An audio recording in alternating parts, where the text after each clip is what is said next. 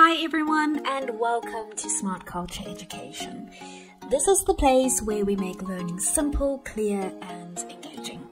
If you're new here, don't forget to subscribe so you can join us on this journey of mastering maths, science and more.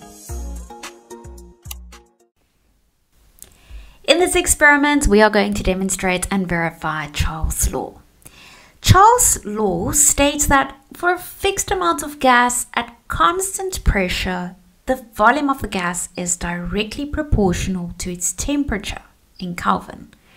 In simple terms, when a gas is heated, its volume increases, and when it's cooled, its volume decreases.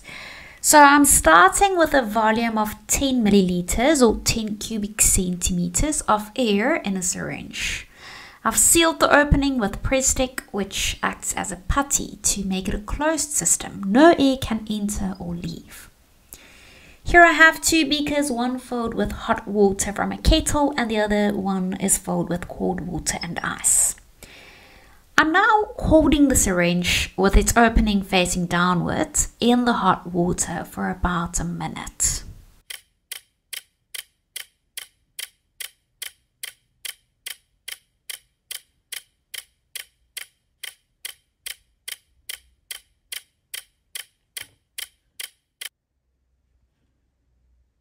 When we look at the syringe afterwards, you will see that the volume has increased to approximately 12 cubic centimeters. If you keep it in the hot water for longer, you can expect an even larger increase in volume. This happens because heating the gas increases the kinetic energy of the air particles. So the particles move faster and faster and faster, and they spread further apart, which increases the gas volume. Now I'm placing the same syringe into the cold icy water and I'll hold it there for about a minute.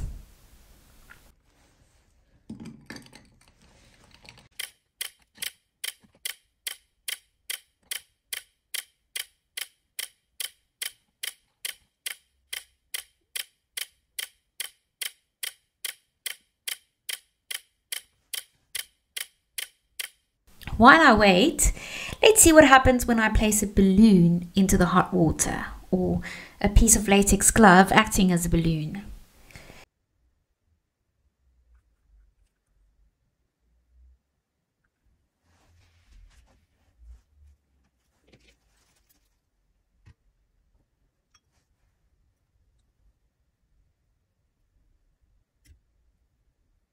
You'll notice that the balloon expands and grows in size.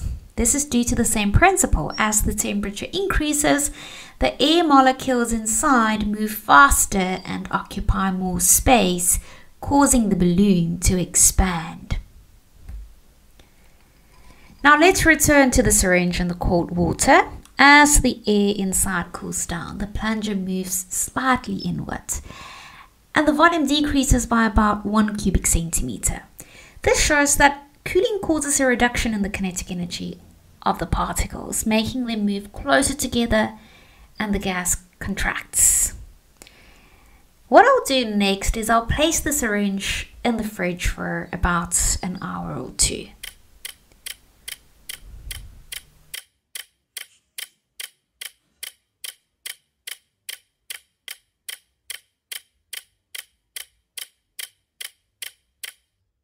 After around 90 minutes, the volume has dropped to just under 8 cubic centimeters.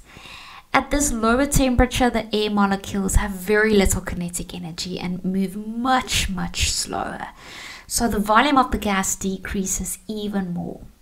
This experiment clearly demonstrates Charles' law. As the temperature of a gas increases, its volume increases, and as the temperature decreases, its volume decreases. The relationship between temperature and volume is directly proportional. When one goes up, the other goes up. When one goes down, the other goes down.